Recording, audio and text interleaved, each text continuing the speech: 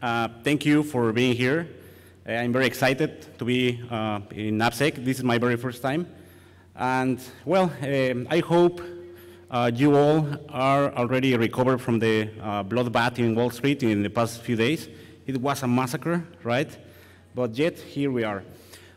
Today, we are not talk about the stock markets, the stocks per se. We will talk about security deficiencies I found on software used to trade stocks and other financial securities, right? My name is Alejandro Hernandez. I'm from Chiapas, Mexico, which is in the southeast of the country, next to Guatemala. I have been working for IOActive for more than 6 years now, and I come from a purely computer sciences background. I'm a self-taught in finance and a bit of economics and trading, and in the end I decided to bridge both topics because I'm interested in both, right? One day, last year, I was trading with my application, and I asked myself, with the amount of money that many people have in their phones, in their computers for trading, how secure are these technologies? I found out that many times we consider certain technologies by its nature, we consider them secure until you dissect them, until you test them. And this is how I decided to do this statistical analysis on trading applications. This is how Wall Street looked like many years ago. And we passed from that to this. More computers, less people. And we inherit the risks involved, the risks that we all already know, right? It's also important to say that the valuable information and the attack surface on trading systems is different from those in banking system, right? They are similar, but the information is slightly different, and the attack vectors as well. Now, what is a trading software? Trading software allows you to fund your account via a credit card, or you can connect your banking account, and you can buy or sell stocks. You can keep monitor of the performance in your portfolio, receive market data, etc. And some of the most used platforms are these ones, for example, TD Ameritrade, Charles Schwab, MetaTrader, Yahoo Finance, that used to be for market research only, but nowadays they allow you to connect your trading applications and keep monitoring your positions. Robinhood, Coinbase for crypto, Bloomberg Terminal, which is very expensive. It's more than $20,000 per year per terminal. So I didn't have access to test these terminals, right? But still, I'm wondering how secure they could be. I don't know yet. IQ Option, AvaTrade, etc. Probably many of you have seen this Netflix series. This is Bloomberg Terminal. I didn't have access to this one, but I had access to this one, which is, I think it's TD Ameritrade, right? So let's go to the core of my research, the findings. What I did, I analyzed 16 desktop applications, you know, standalone applications that runs on Windows or Linux, 34 mobile apps, and 30 websites from these brokers.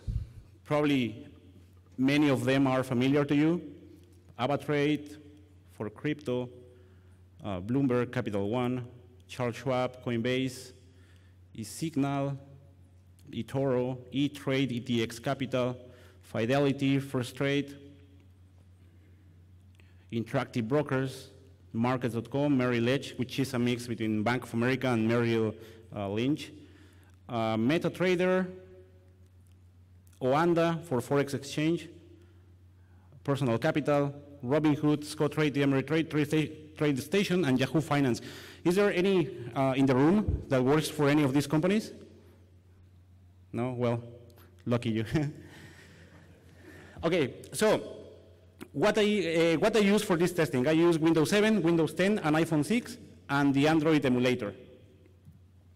And what did I review in all of them?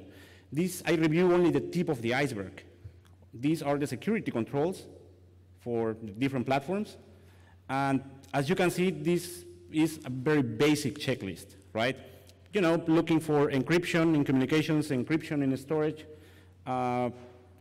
password management, password policies, hard-coded secrets, biometric authentication, root detection, obfuscation, and in the website, the things we all know, right? The basic ones, cross-site scripting, some security headers, etc. Unfortunately, I felt I was in 2010, 2012, in certain applications. I thought I was dissecting dummy applications, honestly. This year, I felt back in time dissecting these applications because many of them, they were very insecure, and I'll show you in a bit. Now, the biggest concern is on encrypted communications. As you can see, 64 of the desktop applications, they send partially or fully, or they have channels that do not encrypt the communication. So what is the problem with this? Attackers could intercept data or alter data, including your passwords, right? Or the bid or ask prices for stocks. And the traders could trade based on misleading information, right? The protocol that is mostly used is HTTP and HTTPS. But however, there are a few other protocols that are particularly for this part of the finance industry. For example, FIX, which stands for Financial Information Exchange Protocol. Here, we can see a classic HTTP request. I'm sending an order to buy this instrument, and you can see clearly here your account number, the amount of money you're buying, etc. This is another clear example. This is Wireshark. This is a proprietary protocol. When you put your username and password and you log in, you can see the clear text password in something that I think is a legacy protocol, because you can see here the copyright message from '99, Data Broadcasting Corporation. So in my opinion, I don't know, in my opinion, it was developed 20 years ago, and it's still used nowadays in 2018. How is it that possible? This is eSignal, is a signal provider. As you know, on trading, the ones who have the fastest information are the ones who get more money, right? They place the trades quickly, right? And this software is to receive market data on real time, and it's a paid service. You pay for it. It's a subscription, right? All right. Now let's talk about FIX. It was from '92. It's a standard, industry standard for trading and messaging. It's still widely used by exchanges and traders. And there are guidelines how to implement it properly, you know, through secure SSL tunnels, etc. And this is how originally looks. This is pure ASCII separated by pipes. But as you can see, it's not encrypted. It's just a binary and ASCII protocol. Let's take a look. This is FX Pro. This is the API to receive prices and to trade. To trade, you have the endpoint over SSL, or if you choose, you can use the plain text protocol. Why not, right? Let's see a demonstration from Interactive Brokers, TWS. iBot is a robot assistant, so you can send voice messages or text messages to buy, to query prices, etc. And it's interesting. This entire application runs over SSL, over HTTPS, except iBot. When I send commands by voice,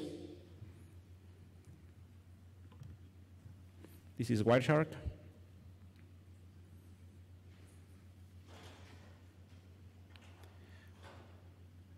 The sound doesn't work, but I said price of Netflix, and I sent a command. So I get the Netflix price, and then I said,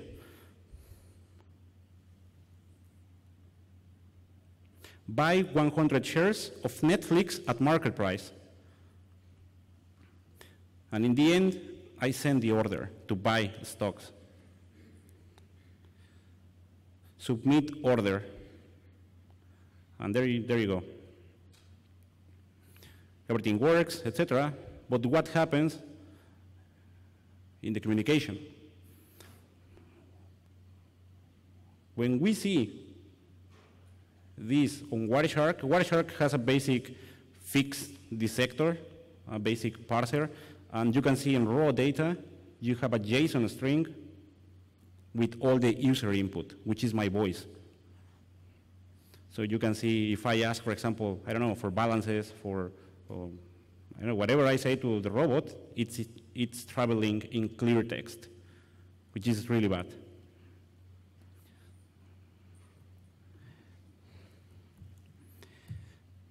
Here we see another example of my positions, which is my portfolio. It should be secret, right? But still, it's being sent over this protocol, partially unencrypted. This is another one. This one, interestingly, has the SSL button at the login page. It shouldn't be by default, right? We all know what the SSL stands for, right?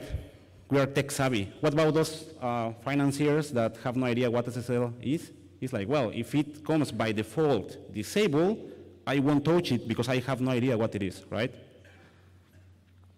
Still, even if you enable SSL, every couple of hours, as far as I remember, this application used to send diagnostic logs in non-encrypted channel, our HTTP. They use SSL, but this log has a lot of information, your balances, your positions, how many stocks you buy, how many stocks you sold, etc. This is another one, Charles Schwab. Your watch list, your portfolio, clear text. This is another one, IQ option. This one is interesting. Everything goes over HTTPS except this particular request. Probably one of the developers forgot this request, and this one goes over HTTP unencrypted. So all you need is the SSID to hijack the session. Now, another problem from the 90s, still prevalent nowadays, is denial of service. As you know, availability is one of the most important things for a trader. You need your trading application or your trading app right in time to send the order as soon as you can, right? If the application doesn't work, you can lose opportunities on the market, right? What's happening here? Developers and we are still committing mistakes from the 90s when it comes to TCP sockets. Let's see.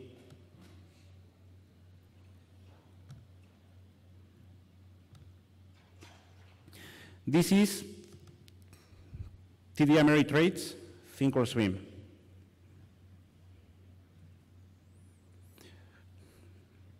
It has a TCP orders server that listens on the port 2000. So when I connected to this port, the server didn't recognize my language, right? So I looked for this string, syntax error, on the reverse engineered Java application. I found the error message. I tracked down to see what was parsing this application. This is basic reverse engineering. Huh? So after a couple of hours, reading the parser, you can see some of the accepted syntax. Some order types, such as limit, markets, cost, some keywords. And this is how the order server accepts the messages. Order for Netflix. So what I did was a small code to create an order attack, and you will see why. The TCP server doesn't have a limit for connections, and whenever you send an order to this server, there is a pop-up shown in the user interface. So if I automate this attack, this is something I call TCP, order pop-up attack. When I launch the attack, this is what the trader sees. This is the pop-up, and I'm sending a pop-up every second. It's impossible to use the application. The trader won't be able to do anything in the application because the focus is in the order confirm dialog, right? Plus, the application trigger a null pointer dereference here in Java. And with this problem, we have another problem, because with this null pointer exception, there is a troubleshooting report, which is a zip file that contains a screenshot of the user interface. And this screenshot might contain sensitive information, my positions, how much money do I have, etc., like this one, screen0.png. This one is sent to the developers. Do the developers really need how much money do I have invested to fix a null pointer deref? This could be another privacy issue, right? Now, it was a denial of service because the trader was not able to use the application, right? Let's see another denial of service on eSignal.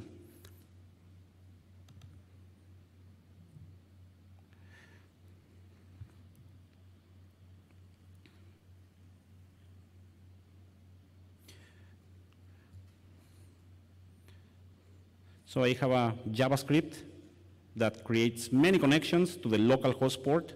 So this is a malicious web page, right? So if I send to the trader, hey, look at this, and the trader clicks on this malicious link, he's like, hey, do you really know what's going on while you're reading this? In JavaScript, I'm creating thousands of connections.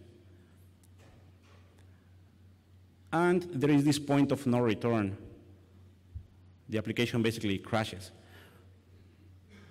Since this is a signal provider, the other applications that are connected to this provider are not able to retrieve any market data. So this is another denial of service problem. And still we are committing these kind of problems from the 90s. What should be done? Timeouts, limit the number of connections. Now, let's move on to another interesting stuff. This is not a bug. Seriously, this is a feature, and this is by design. Trading programming languages supporting DLL imports. They allow you to create your own trading robots, your own indicators for advanced charting and other things.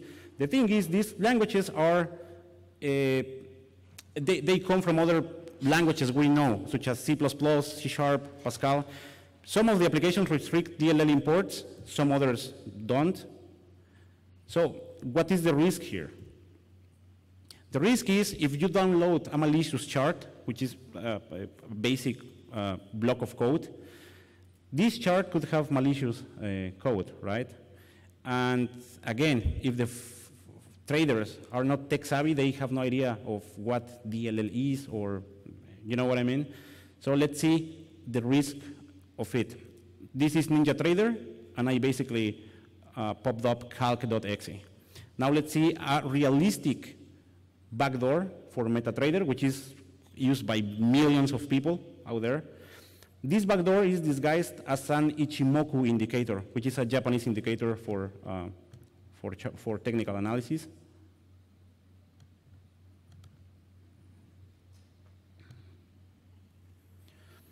So this is MetaTrader. These are my charts. This is the programming language. Here you can, create triggers based on prices, based on certain patterns you see on prices, etc. In this case, take a look carefully.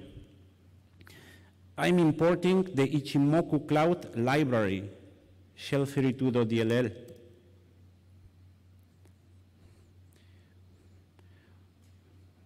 When I start the indicator on init, I'm drawing the cloud, and I execute this. I obtain the cloud from ichimokukclouds.org. It's a base 64 encoded something, right? We understand that, but many people in the finance industry have no idea what this is. And in the end, I just draw the cloud. Let's see how it works. This is a chart from Euro USD, and I drag the Ichimoku indicator here. Here is the trick, allow DLL imports. This is the only software that warns you. It's like, if you allow DLL imports, it could be dangerous, right? But who cares? I want money. I have seen many tutorials on the internet that show you step by step how to download the indicator, do this, do that for trading robot, and you will make money. And many people do that, right? If I were a financier, it's unlikely that I understand what DLL is and the risks involved. Now, when they click accept, all right, there we go, this is the cloud. It's a fancy cloud. But what's happening in the back? We connect remotely, and this is a backdoor. Now I have control of the trading system because I'm of a malicious plugin. This is another risk.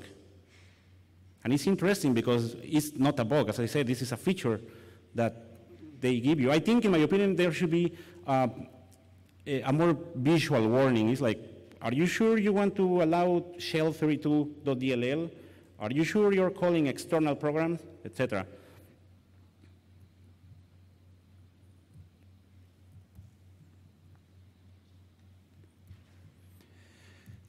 Okay, let's move on to unencrypted stuff, passwords. This is the most important thing, because if the attacker have access to your password, they can log into the website, to the platform in web, username, password. Two-factor authentication is enabled, but it's supported by most of the traders, but it's not enabled by default. So if an attacker steals your password, they can log in, they can connect a new bank account, they can sell all your positions, sell all your stock, move that liquid money, that fiat money to the bank account, remove the link, log out, and that's it. So this is the importance of passwords, right? The problem is that in 21% of mobile apps, the password is stored unencrypted. And in 21% of desktop applications are unencrypted as well. As you can see, desktop applications are the most insecure ones. I don't know why. I think it's because we come from these applications started in web, right? Web platforms. Then we moved to the mobile apps. And then we needed more sophisticated tools, more advanced charting, more advanced trading, and they created these thick applications, the desktop applications. But in the end, they were like, well, it works, whatever. They are not enforcing the security properly there, and we'll see. How do you extract passwords or any other data from a mobile phone? Well, you just do ADB logcat on Android or in iOS. You just dump the log file from the console, or you connect it to a USB and you extract the information, right? It's straightforward. Now, let's see. This is ETX Capital, username, password. This is the login console. We have two problems here. They are sending the password in the login console, and they are sending the password as a GET parameter. And as you know, sending sensitive information in GET is not a good practice, because this could be stored in browsers, in proxies, in load balancers, etc. Another one, user login in plain text, user password in plain text. This is stored in a configuration file in the phone. Another one, this is plus 500, change password. The new password is plain text. Plain text. Base 64 is not encryption. This is money.net. This is a paid application. And this is base 64. This is an XML file on Windows. It's easy to find, right? Coinbase. Whenever you enable an extra layer of security, setting a PIN for unlocking your application, well, this PIN is stored in plain text, and it's Coinbase. This is IQ option. I reported this one last year. This is a clear text password. They fixed it. Now the password is encrypted. But when you enable two-factor authentication for an extra layer of security, I don't know, for some reason, they are storing the clear text password again. So if you want to be more secure, well, you open a backdoor, basically. Another one, and another one, and another one. This is only a tip of the entire research. In the end, in the slides, you will find the white paper, and there you will find thousands of screenshots and more statistics and more names, more brands, etc. Another problem related to passwords is trading data stored unencrypted. I don't want people to know how much money do I have invested, right? How many positions I have on Tesla, how many positions I have on Apple, on Amazon, etc. This information should be known only by the owner of the stocks, right? The problem is that 70% of desktop applications store data unencrypted, and in mobile apps, almost the half of the applications I tested stored trading data unencrypted. What is trading data? How much money do you have invested? How much money do you have in cash? Your portfolio, your personal data, your orders to buy, to sell, your watch list, symbols, and any other related data. Let's see, portfolios. First Solar, HSBC, you see here the company's names, the positions. This is Yahoo Finance. Whenever you link your trading account to Yahoo Finance, you could see your number of shares and the price, the symbols, everything in a big JSON unencrypted. We have worked closely with Yahoo to fix it. It's another one, net cash, etc., portfolios, personal data. When you fund your account with a credit card, like in this case, the name of the credit card and other data is stored unencrypted on markets.com. This is Oanda for FX.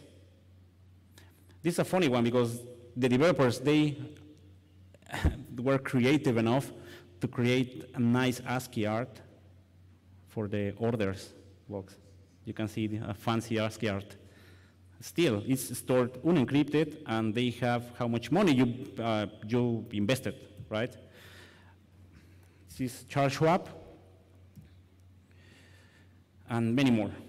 Now, related to passwords, password policies. Some brokers, such as these two, allow you to choose 1, 2, 3, 4, 5 as password.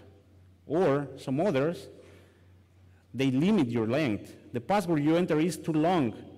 Please choose 12 or less characters. Some of them validate the application's client side only, not server side, etc. Authentication problems. As I said before, most web applications support 2FA, but it's not enabled by default. And desktop applications, they do not implement 2FA. 24% of the mobile apps do not implement fingerprint authentication. Even if the phone supports the fingerprint, they do not enable it. They do not implement it. This is another prevalent problem. The session is still valid after logout. This is a very common problem in web applications, not only on trading applications, in general purpose applications. You click the logout button, and for some reason on server side, the session is not destroyed. I see it every week in every applications. I don't know why is it hard to kill the session in both sides. For example, on E-Trade, which are big names, E-Trade, Charles Schwab, Fidelity, Yahoo Finance, they fixed it already. They had this problem. I'm logged out. I sent a previously request, and I was able to retrieve data. E-Trade, you have been logged off, but on Burp, I sent a previous request, and it worked. Charles Schwab, they had the same problem too. When it comes to web as well, HTTP, we all know the good security countermeasures, right? The flags in session cookies, HTTP only and secure flag. Half of the applications, they do not implement these attributes on their session cookies, and they are really important, right? As well as HTTP security headers. Most of the applications, approximately 70% of the platforms, do not implement all or any of these headers: strict transport security, CSP, etc. The classic ones, we have them for breakfast, cross-site scripting, and we have many other problems: privacy modes, hard-coded secrets on reverse-engineered applications. For some reason, developers love to leave their private keys internal IP addresses. When it comes to desktop applications, apparently they never heard of anti-exploitation mitigations, ASLR, DEP. Most of the applications do not implement these flags for desktop applications, nor for Linux. 32% do not validate SSL certificates, and we can continue with the list of problems. As I said before, you can see a report with more detailed results in this link. This is the white paper. I invite you to take a picture of this.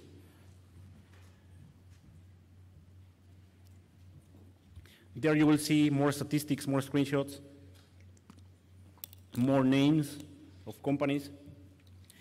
And now, we have an interesting problem.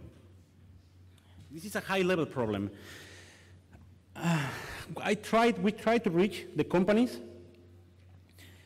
and the first problem was we didn't find a main point of contact to report security vulnerabilities.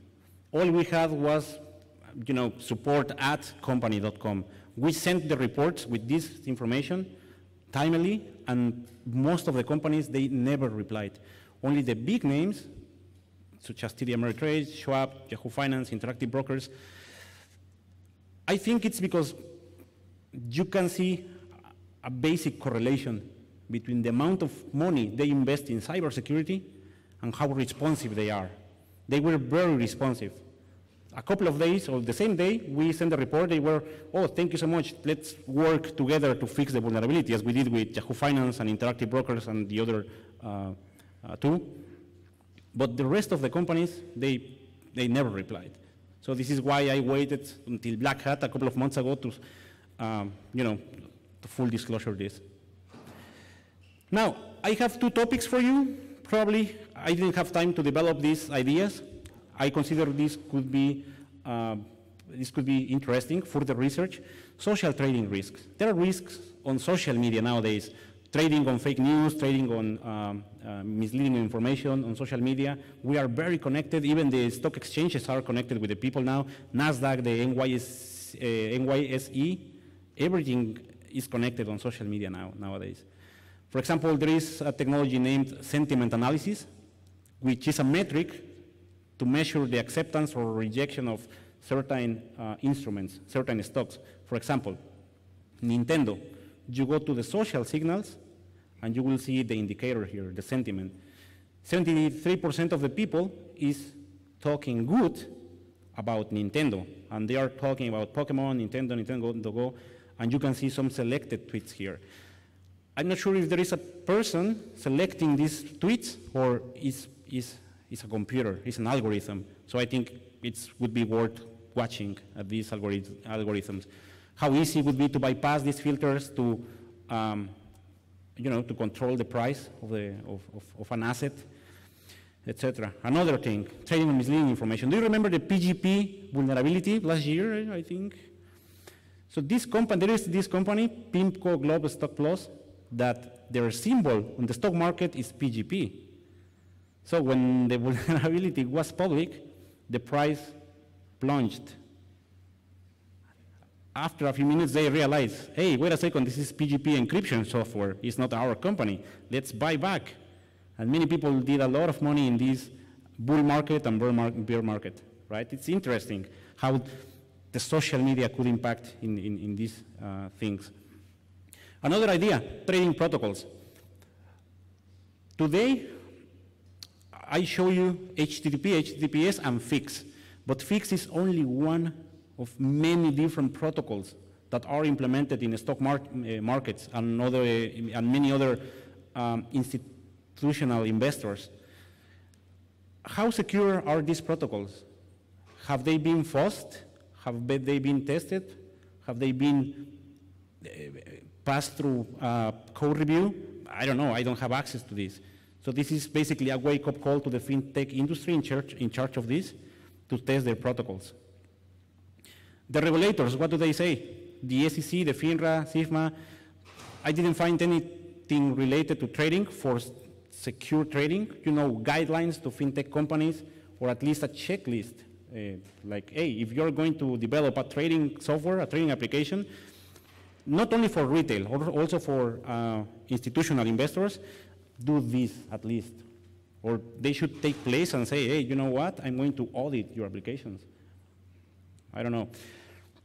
Another thing, rating organizations. There are organizations that score the brokers from 1 to 5 stars based on different concepts, commissions, research, education, how easy to use, but I don't see security in here.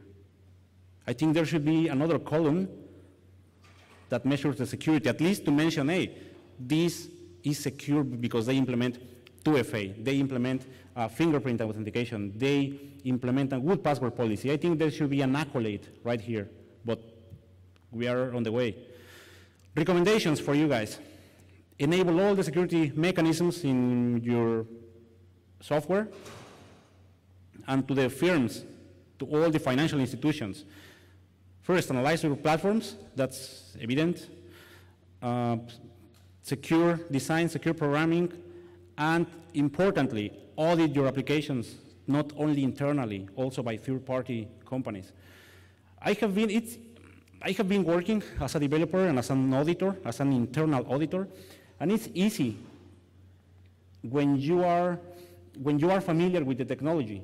You know the processes, and when you audit your own applications, your in-house applications, it's just basically a checklist, like, yeah.